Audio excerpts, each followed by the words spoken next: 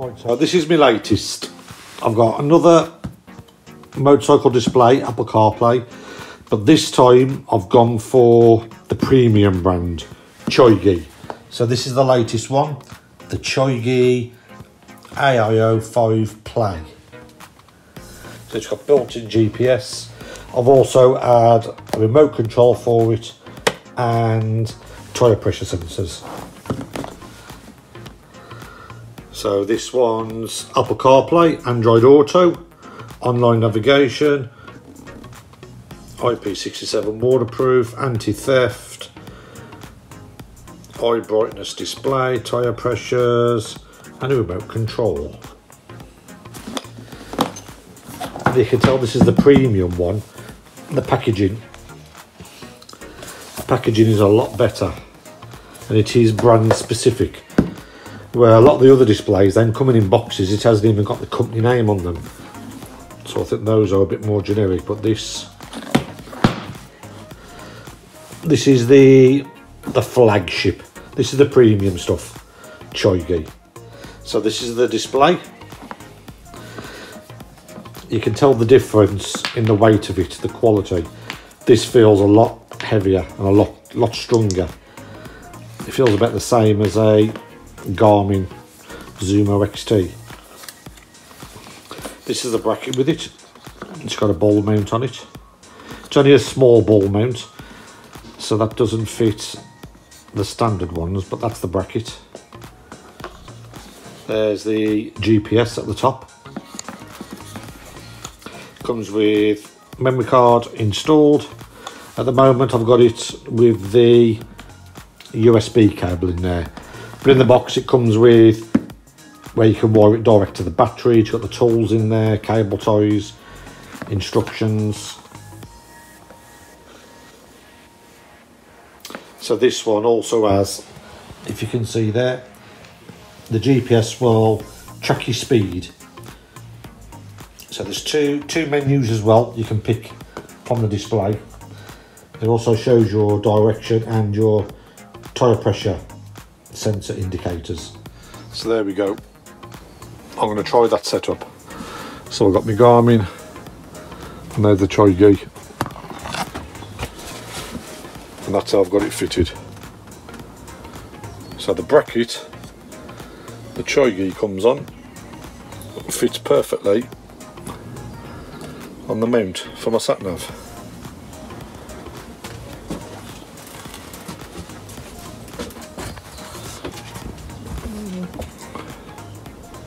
So we'll try it. We'll put the screen on and we'll try it.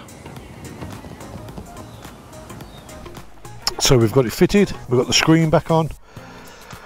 We're going to go through some of the settings and we're going to have a look at this controller. So let's have a look. So we've got the usual display, brightness, storage. I can format the SD card.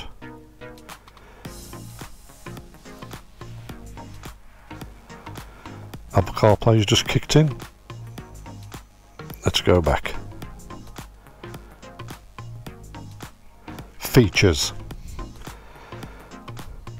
There we go. So that's the tyre pressure sensors. So front tyres 34.7, back tyres 38.6. Now what I've got here is I've got the value set. So at 33.4, if the front tyre drops below that, it will beep. The rear tyre is 42.1. Okay. Remote control. That's remote control here. GPS. That's my GPS signal and coordinates. Vibration alarm. I've got that switched off. I'm not using that. I've got it set in miles.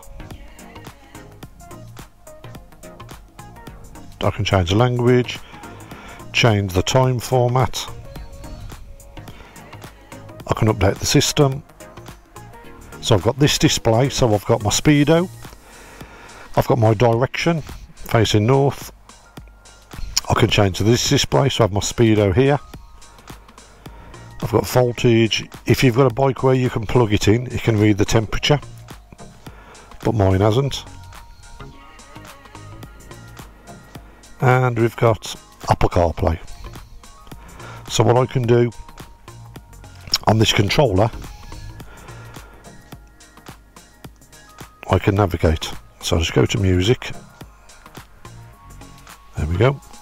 I can press play. So I've got this at the moment going to my phone.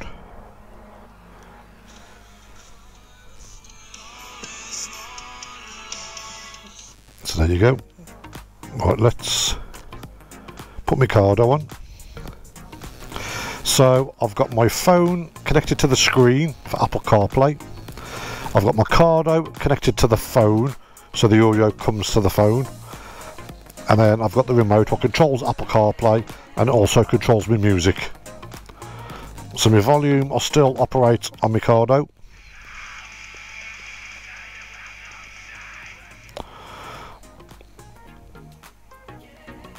So all we need to do now, we need to go and try it out on the road. See what it's like for navigation, and also I want to see is if it's too much of an obstruction for me GoPro, the view I've got coming out on the footage, because I do like it there. I'm not so keen on having it mounted here on the side. So we'll see what it's like. Right then, so let's try it out. I've got my Cardo on with my music. We've got a little route on. Let's see how visible it is. One thing I've noticed, I need to put a little bit of a rubber on the back of the bracket because it's rattling against the screen. I can hear it. It's nice and bright, the display.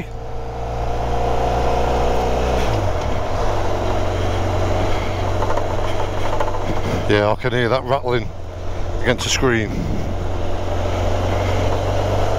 Right, so it's telling me to go left. I'm going to go right just to make sure it does recalculate me. Recalculating. Yep, there we go. It's telling me to go left, I'm going to go right.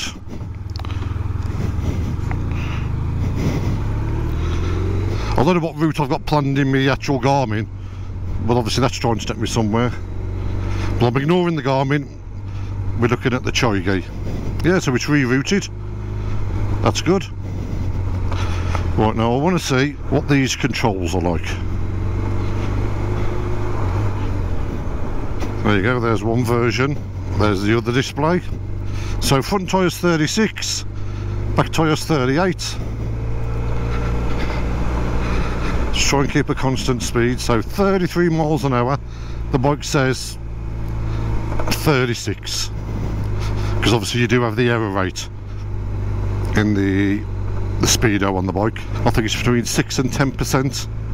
It has to be under the actual speed limit. Let's have a look at Apple CarPlay.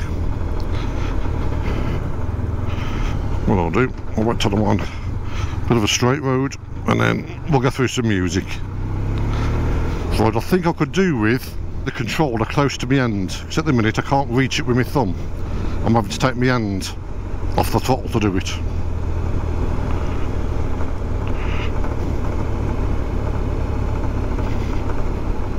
There. Music, there we go.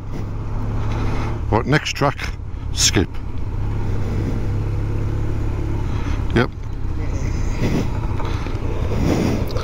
So it works quite well, I'm happy with that. I might need to move this, I might need to modify the bracket a bit. Ideally I could do with it there, so I'm just out of reach. I need to sort out that, because it's vibrating against the screen. But apart from that, does its job. It's nice and bright. We've got some cloud today, but we have got the sun behind us. It's quite bright, and that seems to be working perfect. I don't think it's too much in the line of sight of the GoPro. I think the GoPro's sitting just above it. Right, let's go back to my maps. There we go. I need to do a bit of filtering, but I don't think we're going to get through here. I love how the remote control works. There you go, back onto the music. Skip a song, play. There we go. There we go. My tyre pressure warning. So my rear tyre's at 43.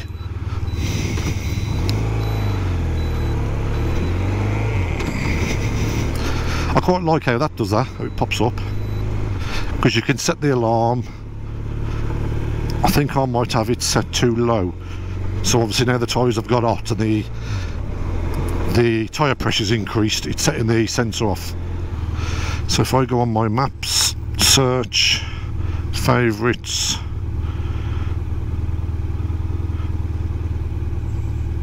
start, that's it, give me route back home.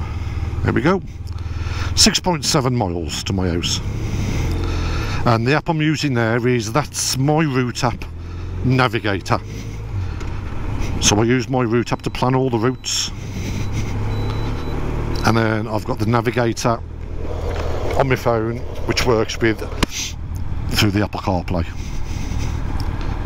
But I can definitely tell the difference with this CHIGEE compared to some of the other ones. You can tell this is a bit more premium brand, this one. The quality of it feels a lot better, it's a lot stronger.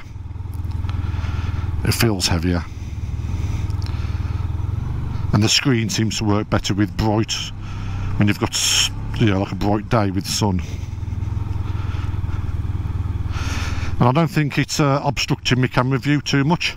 This is I think this is the latest one, because they do the AIO-5 Lite, and I think that's the one that comes where you can add cameras to it and that there.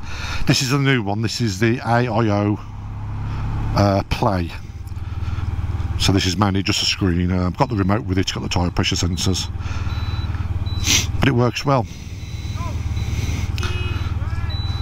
So I think what I can do as well with it now is, with my Garmin, I can have both, because we find sometimes when we do our European tours and I've planned the route, and if there's any diversions or road closures, because I've planned my Garmin to pick the exact route we're going to take and not to deviate from it, sometimes you get a bit of a problem if there is a diversion, because me Garmin is saying like, no, you've told me to go down that road. So at least using my route app navigator app on here, I can always rely on that for any diversions, because that will do the recalculation, it'll reroute me.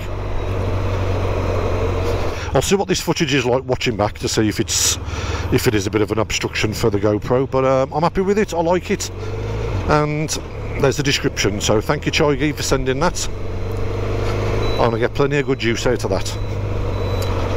So till the next one, I'll see you later. Oosh.